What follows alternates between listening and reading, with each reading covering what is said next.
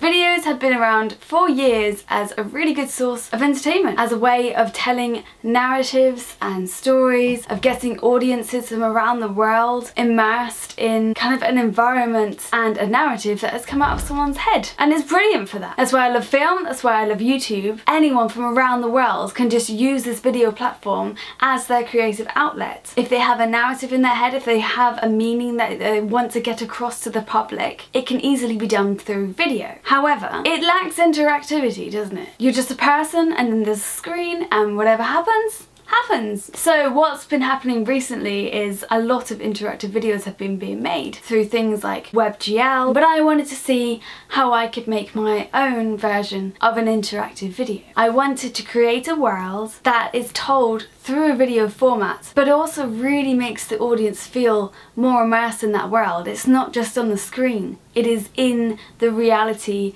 that is around them. So let me explain how I brought this vision to life. Basically it starts with this character that I concocted called Terra. He is the protagonist to a story, well, a poem that I wrote all about who is Terra. I wanted the meaning at the end of who is Terra to come across as well as possible. You're probably guessing who Terra is by now. You can see my normal video form of this video, so check that out and it will probably make more sense. And you can come back here and you can see how I turned that video into an interactive experience that was exhibited in the Raspberry Pi Creative Technoologist program exhibition. Because this video was to be exhibited in a physical space, I didn't simply want it to be a choose your own adventure video, because I didn't want people to be coming in halfway through and not really understanding the narrative. As a video content creator, as a filmmaker, as even a writer or anything to do with narratives, you know that you really want the narrative to come across to your viewer because you put a lot of time and effort into it,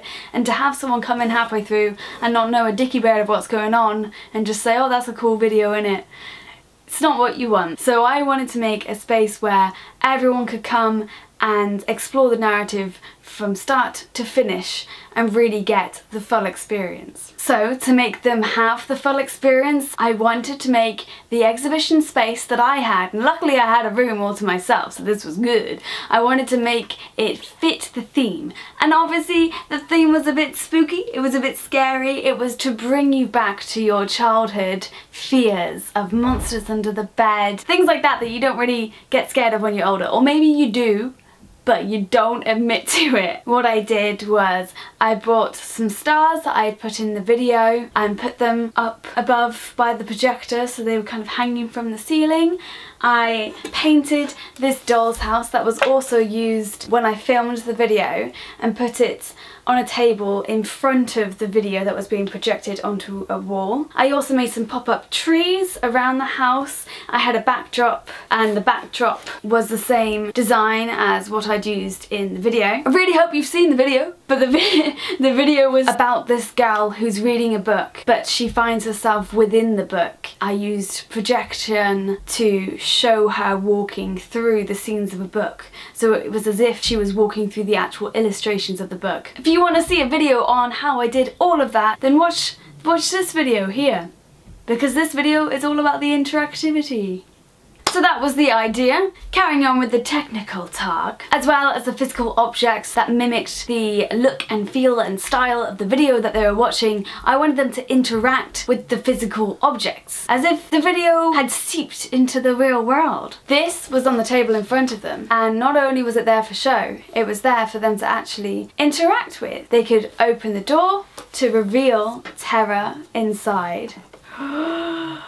He's not in there at the moment. There were lights inside that made it more entrancing. The speakers were placed within the house, so when they heard the sounds of the video, it would come from in the house. So curiosity would hopefully get the better of them, and they'd want to know more about the physical house that was sat right in front of them, instead of being a passive viewer and just watching the video on the wall behind the house. What I physically needed to make this an interactive video was a Raspberry Pi. The Raspberry Pi is basically just a tiny computer that could fit right inside the house, so that was good. I also had some speakers in there because you need some audio, right? The Raspberry Pi has some GPIO pins, so I could attach this to a breadboard and then attach that to my 2 buttons. I also had to use the Raspberry Pi camera, which is a really easy to use add-on that just sits on the Raspberry Pi board. I positioned that behind a cutout of Terra. I also used a motion sensor for the ending of the video. The end product ended up being a physical object, which was a painted doll's house, which held the Raspberry Pi as well as an object of Terra and the speakers, of course. The video was played from a HDMI cable that ran from the Raspberry Pi straight into a projector that was projected onto the wall. Now, using 2 buttons from the GPIO pins of the Raspberry Pi, one button could play the video. The other button was a button that could be pressed if you felt brave enough. When this button was pressed, it would pause the video at whatever point the video was playing at, and it would play a live streamed footage of the Raspberry Pi camera within the house with an overlay image of a close-up of Terra's eyes, so you could see that it was peering out at you slightly. Oh no.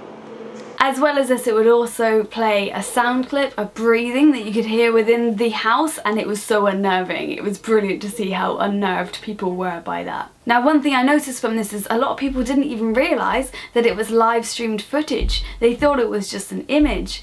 But then once they started moving around or peering within the house, they would see the shadows move and then realise, oh damn, this is live stream footage. This is the thing that's actually looking at me, and it was great to see that response too. At the end of the video, I changed it slightly for the interactive experience. It coerced the viewer to open the physical door to find out who is Terra. Do you dare? That is the question, sir. Once they did, they could see a physical cutout of Terra within the door, but it had a motion sensor within the house that would open up the camera, which was just behind Terra, and show their face blown up on the screen.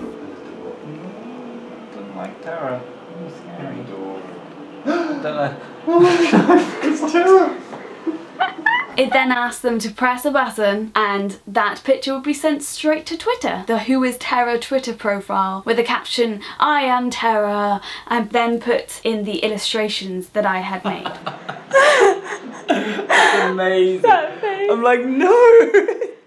It's me! You are Terra! How do you feel? I feel terrifying.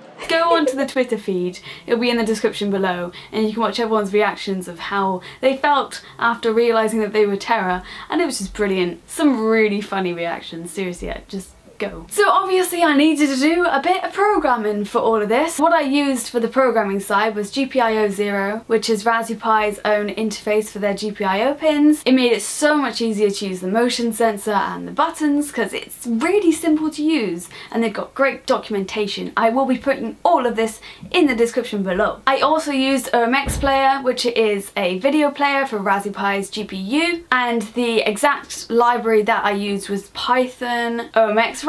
Now, to send the image to the certain Twitter account, I need to set up a Twitter account, get a Twitter app, which is quite easily done. There's a lot of documentation out there on how to do that. And then I used Tweepy and ImageMagick to tweet the photo and also lay over my overlay of my own illustrations. This actually I found from a brilliant blog post by Raspberry TV, which again will be in the description below. So go check all that out. For an in-depth description on how I coded this, how I put it all together, please look in the description for a blog post where I've written all about it, and also on my GitHub for where I have stored the code. This was in no means easy, but it was so fun, and I really want to carry on exploring with different ways that you can make an interactive video.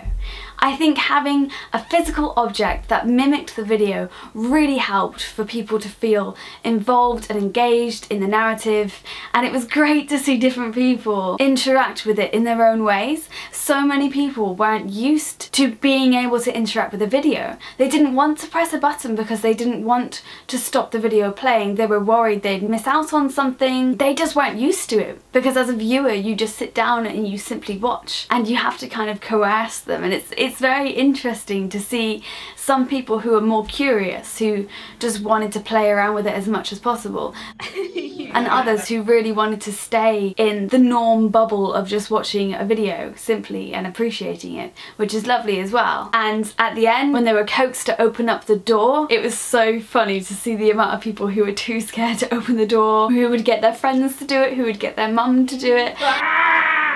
And it just meant that it worked, that having this physical object that mimicked the narrative and the emotions and everything else felt within the video really made them feel that way as well, because they were being asked to do something. They weren't just watching it and it wasn't just in the screen, it was in the room with them, and they had to physically do something to progress the knowledge of who is Terra, and I think that's amazing. It was just an awesome experience to create something, make it interactive, and see people interact with it in an actual exhibition space. So I really hope to do more. If you want to talk to me about interactive videos, or share with me an idea, or even something that you've done, please, I would love to hear what you have to say. You can email me on yasmincurran@gmail.com. Be in touch. Anyway, I really hope you enjoyed this explanation of my thought processes when creating an interactive video. Hopefully it's been inspiring, or at least just kind of interesting to find out. If you want to know more in-depth knowledge about all of this, please check the links in the description below and leave a thumbs up if you found this fun. Have a lovely day or evening. Bye!